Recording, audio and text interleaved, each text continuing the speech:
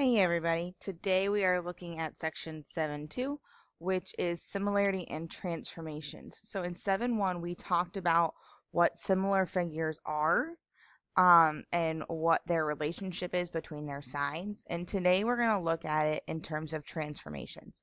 We have done congruent transformations, which were all of our transformations that maintain congruent figures, so our reflections, our rotations, and our translations. Um, Today we're looking at similarity transformations, which is a dilation. Okay, a dilation is where you have the same shape, but it's changing the size of the figure. All right. K is usually considered our scale factor, so that's the letter we tend to use. If K is between 0 and 1, that means that our image from our pre-image is going to get smaller. Okay, it's a reduction. If K is greater than 1, then it's going to be an enlargement. So if we look at this picture here, A is our original pre-image. A prime is smaller, so this is a reduction, which means that the scale factor is going to be less than 1. A way that you can think about it is by thinking about your bank account. Would you rather have your bank account balance be multiplied by 1/2, which would make it smaller, or by 2, which would make it bigger? Okay, so if you forget which way is which with your reduction and enlargement, just think of it in terms of a bank account, and that will help you remember, oh, that means this is smaller, so it gets bigger, or so it's a reduction. So again, a dilation is a similarity transformation, and every point gets dilated from a center. Okay, so if I'm taking this segment here, PQ, and I'm dilating it to P prime Q prime, this is going to be an enlargement. Okay, but where it comes from here is point C. This is called my center of dilation. So if I were to put the distance from C to P prime over C to P, I would get a fraction. And if I put C to Q prime over C to Q, I would get the same fraction. So again, it's just like in that similarity that we talked about yesterday.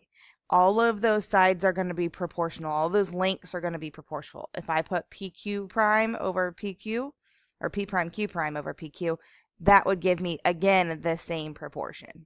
Okay? So again, we're just looking at lengths, and basically when we're looking at dilating from C, we're kind of looking at the triangles that it creates, and it's going to create those similar triangles. All right, so every point is going to be that same proportional distance from the center. So let's kind of take a look at what that means a little more over here on the next slide. So we kind of want to just look at, does it look like it's a dilation? So again, we're also looking at the same point to see, does this look like it's similar? So when I look here, these look to be about the same shape. So they look like a dilation. When I look here, these are the same height, but a different size and shape. So these are not a dilation, because remember, it has to be just like a similar, just like similar figures. Similar figures are created by dilations. Okay, it has to be the same shape, just different sizes. All right, so any questions on that? Go ahead and write it down. And let's take a look at what happens when we are applying our dilation. Okay, when we remember from our congruence transformations, we had our transformation rules look like this.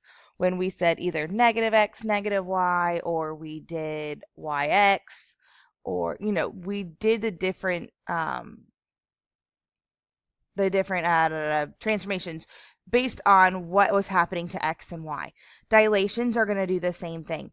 Notice that in these dilations, our multiplier, which is k, this is our scale factor, is the exact same number. Okay, here we've got 2/3 and 2/3. That will always be the case. All right, in order to have a dilation, your scale factor has to be the same. So what you multiply x by and what you multiply y by must be the same. So we want to first off start by graphing our original pre-image.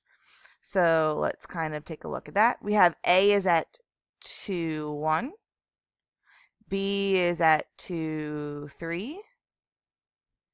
And C is at 5, 1. All right, so this is A, B, and C. Okay, now we want to apply the dilation 2x, 2y. So one way that I kind of like to do this is by looking at a chart. I have 2, 1, B is at 2, 3, and C is at 5, 1. Okay, so then I'm going to take this and do 2x, comma, 2y. So this was my xy. All right, so I'm going to take each of these coordinates and multiply them by 2. So 2 times 2 is 4. 1 times 2 is 2. All right, 2 times 2 again is 4. 3 times 2 is 6. 5 times 2 is 10. And 1 times 2 again is 2. So this is going to be A prime. This will be B prime and C prime. So let's go ahead and graph those in there too. All right, so we've got 4, 2. So we're going to go over 4 up 2. And 4, 6. And 10, 2.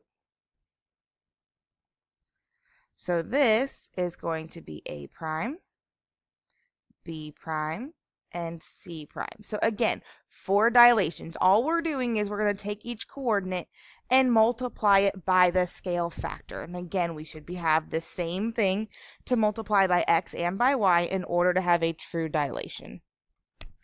All right, let's come over here and look at part B. So notice that my x here, or not my x, my k here, this here is k, this is our scale factor. Okay, again, it's greater than 1. So my image, excuse me, should be larger than my pre-image because it should be an enlargement, which is what we have here. So I'm going to kind of slide over here. When we look at this one, my k, or my scale factor, is 2/3. So I should anticipate a reduction, something that's going to end up smaller than my pre-image. All right, so let's take a look by starting off by graphing our pre-image. So we've got -6, 3, and -3, 9, and 3, 6. All right, so this is P and Q and R.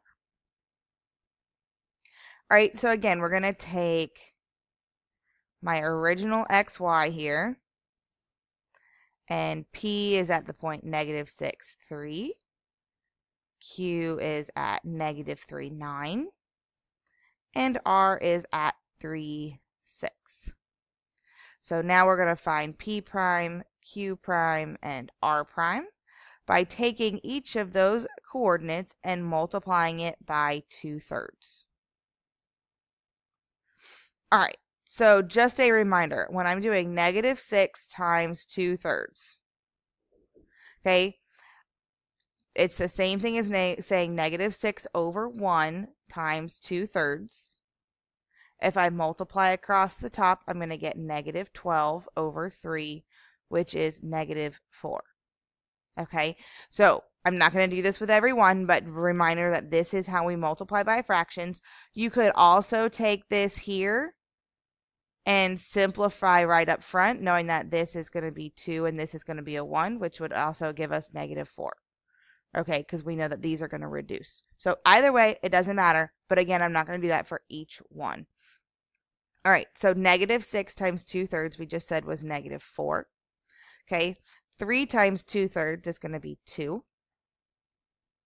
Okay, -3 times 2/3 is going to be a -2. 9 times 2/3 is going to be 6.